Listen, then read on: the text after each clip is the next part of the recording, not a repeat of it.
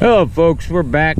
It's been a while. It's been dry up here, dry as the hubs of Hades, and we just finally got around to putting second cut on the ground. We're here at my place, and I had the boy drop this 5 acres today. Had him cut it short because we're going to do some no-till seeding in this as soon as we pick it up. And of course, there goes my dog. Diesel, get up here. But I just want to give you a look. I mean, it's not great. I mean, it looks fine, but there's not gonna be very much here.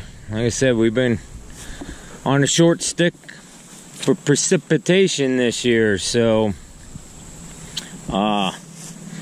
we did cut that one field, that 30-acre field down there. I guess this is our second cutting field. We made, I'm thinking 150 squares out of there, and then we've made probably about 25 round bales. And yeah, not very good for 30 acres. So it's just what the year is. I mean, we'll just grab what we can. We're almost out of hay. Out of the 8,000 first cut, I think we're down to 2,000 bales, maybe 3. And that is all the hay we have on stock. So we'll cut this. Well, we did cut it. We'll let me call my dog here. Diesel, get up here. And then I think we're gonna tether out tomorrow, and then probably bale it Thursday or Friday. So something else I wanted to show you was we've got our soil samples back on the 30 acres, and hey, and sorry about that. Go watch a dang dog.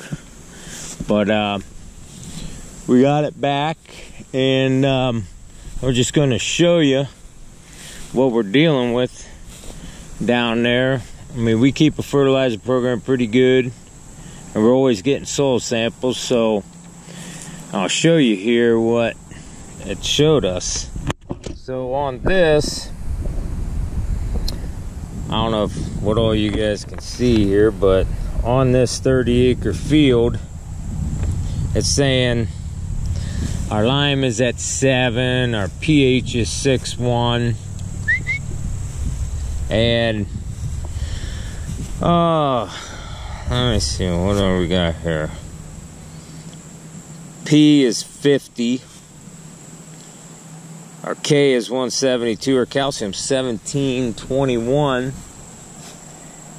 and then our mag's 258, and so on and so forth. So from what he was saying, our agronomist, he's like, everything's good but the potash. Potash is 0.1 lower than where he would like it. So for just using liquid 32, I think the fields, as far as fertility wise, did pretty well.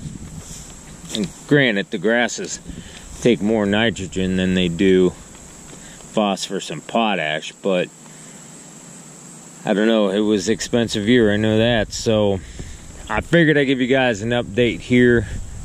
Show the soil samples for that 30 acres. It seems to be growing fairly decent. We'll take a look at it here in a couple weeks. We might make third cut on it. But this is definitely the last cut for here.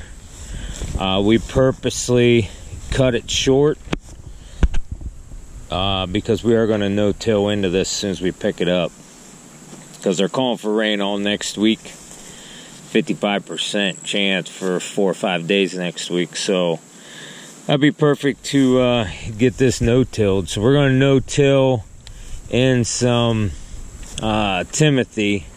We're going to put the old 10 pound of the acre down and see what it turns out to be for next year. So yeah, I'll give you guys another video of us raking and baling and tedding and all that funny crap when we get to it on this field. So until then, have a good one.